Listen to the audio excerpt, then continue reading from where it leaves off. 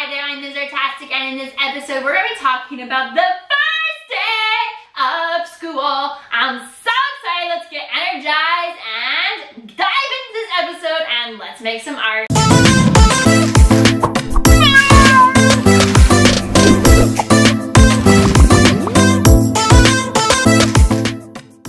Hello and welcome back. I am Ms. Artastic, and today we're going to be talking about the first day of school. I know it's a lot of jitters on the first day. It always is, even if you've been teaching for a while.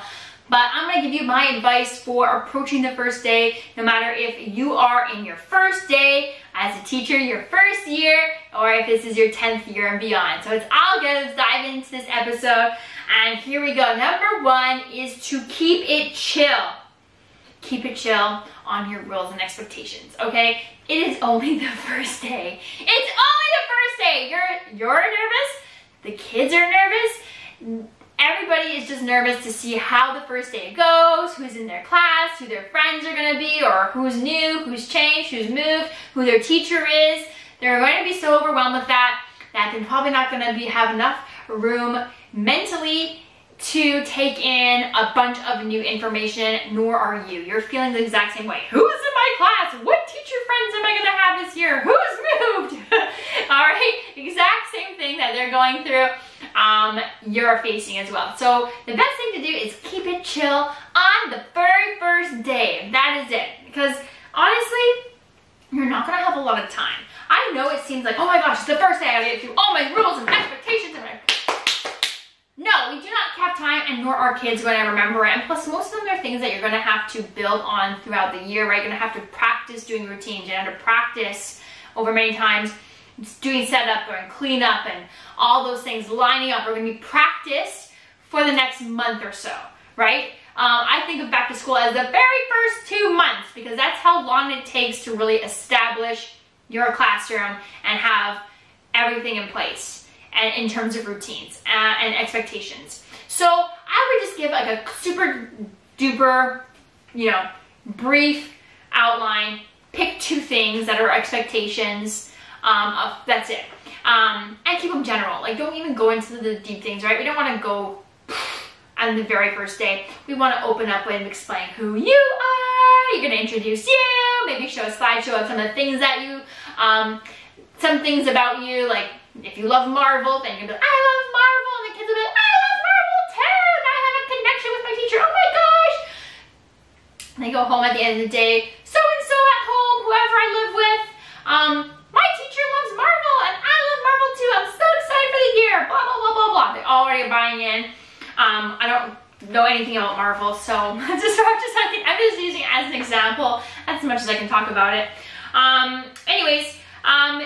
You're just basically going to just keep it chill, put on some nice vibe music, dim the lights, just keep it chill on the expectations. All right, number 2 is to do something exploratory, maybe experimentative or play-based, right? So maybe you'll do your introduction, be like, hey, I'm so-and-so, here's me, here's a picture of my cats, here's a picture of my parrot, whatever. I really love spiders.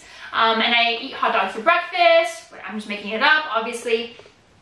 And here is about me. So here are a couple of rules or expectations that I'd love for you to abide by. And let's do some art. So you're just gonna put out some paper, turn on some like chill vibe music, maybe some cafe jazz, I don't know, some Zen mindful music. Just turn it on. You're gonna just pass out paper or have students, 2 volunteers to put out the paper, much easier. And then just put an assortment of materials or mediums at their table, maybe like oil pastel, felt markers, and wax crayons at every table, and that will probably just stay out the whole day, right? Just keep them out the whole day. And then they can just explore, or you can choose to give a prompt. Like you can either do choice A, which is free draw, or choice B, draw something that you saw this summer. Or draw something that you hope, draw your wish for the year. I try not to do things like, what did you do this summer? Because sometimes some kids do not have a whole, I did this summer experience, right? So I learned that this as a teacher in my newer years too, I'm like, oh, I guess not everybody's like out camping or whatever it is, right? So I try to just be like looking forward to the future, like, oh, what do you hope will happen this school year? Or draw your favorite movie character, movie or video game character, right? So choice A, free draw, choice B, movie or video game character that you like, whatever it is, whatever prompt you want. So that way, if they can't think of an idea, they can pick this idea over here. But let the rest of it be free draw, and then they can take it home. Or if you want to see what their style, their ability to draw is, maybe you have them put their name on it, their classroom teacher, or however you want to sort that, group A, group B, group C, and then collect it and use that as just a way to see where they're at in terms of ability. Not necessarily to assess and mark, it's the first day, but as an assessment, right, to a formative assessment to let you know, inform you about where they're at and where you might start this year, right? You're not going to start really hard if they're like, you're looking at their drawings and you're like, whoa, we have a long way to go, right? You might scale it back a little bit. All right, so my question for you before we continue is, what questions do you have about the first day of school? Let me know your questions in the description below the video, and I'll do my best to help. All right, next is as kids work. So now number 3 is, so as kids are working, right, your next task is that you've presented them this exploration. Now you're going to also have your exploration. Just have your piece of paper, and it's going to be the same piece of paper that you're going to work on the whole day, because it doesn't matter. The point is that you're going to go, and you're also going to go to and create, right? You're going to go to a table. You're going to sit at first table and just take your stool, just take your own stool. There's not going to be a stool for you, so grab your stool or chair that you're going to take around with you all day, and you're going to sit at the table, and then you're going to pop in and be like, hey, I'm here for a moment. You're going to draw and sketch with them, and that way you can chit chat with them. They can see that, oh, look at my teacher's drawing with me, and see that you're also doing the same thing, right? And encourage them, and they'll be like trusting you, because like, look, she's doing the exact same thing. She's doing the work with us. And also they can see what you're drawing. It'll give you an opener. They're like, wow, what are you drawing? You can ask them what they're drawing. They can ask you what you're drawing. Now it creates connections and opens doors a little bit into building relationships with them and community. And then you're going to ask them their names, try to get know their names and faces a little even better, right, by talking with them. Oh, what's your name? So-and-so, what are you drawing, right? And then try to memorize their picture, take a picture, mental snapshot of their face, name, stick it in your brain, wham bam, and then you're gonna boop, pop over to the next table. And your goal is going to be to try and visit every table throughout the day, and that's kind of your goal. You're gonna try to at least get to every table for a few moments throughout the class, and then whoosh, day's over. All right, so then. Number 4 is during your first day also, when you do go to introduce yourself, make sure you introduce you, right? Not just like, I am a teacher, I've been teaching for 5 years, and I blah, blah, blah, blah, blah. I went to this university, and like, kids don't care, to be honest.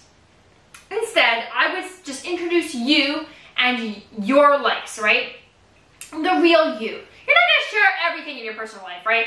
But you're gonna create you're gonna pick out some things of your personal life that are true to you that you wouldn't mind sharing to your students, right? Your teacher version of yourself.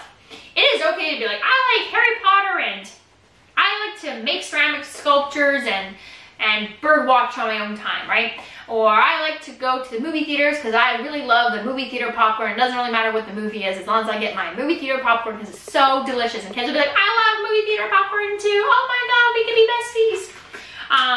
But the kids really need to see that you are not a robot. You don't live at school. You don't sleep under the table. Under your desk. And that you actually do go home at the end of the day. If you have kids, you can be like, hey, I have kids too. One's in grade 2, one's in grade 5, whatever. I don't know. Making it up, obviously. And just let them know. Or if you have pets, let them know your pets and your pet's names. So they'd be like, oh, my teacher has a bird and his name is Bob, and blah, blah, blah, blah, blah. Anyways, that way they can relate to you and know that you're not a robot, you're a real person. I think that's super important, because not always do they think about that, right? I think that's probably it for the very first day of school. You're not gonna really have much time. It goes by so quickly, right? You're gonna get to the end of the day and be like, wow, how is it already over? And sometimes the first day of school, depending on where you teach, is very short, right? Sometimes it's a half day or like a 3/4 day, or it's just a morning and then all of a sudden it's over and you're like in a staff meeting for the rest of the day. So there's not a lot of time. So don't worry too much. It's okay. It's just the very first day. There is an entire school year ahead, and that's more important. All right. If you're looking for any more advice or how to plan for the year, how to do your scope and sequence, how to plan lesson plan, classroom management, how to develop student participation, how to develop engagement systems and strategies, productivity, time management, classroom management, and so much more. If you're looking for a full professional development course on all of this, then check out my Pro-D course.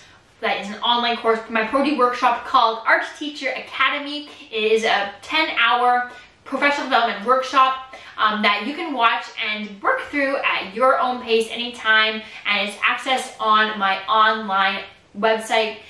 So you can check it out, and it will provide you with workbooks. It will provide you with videos to watch that will be me teaching you all these things, such as your classroom management, your time management, how to lesson plan, how to develop your scope and sequence, and all of those things. And not only are you going to get your workbooks and those videos, but I'm also going to give you templates for all those things.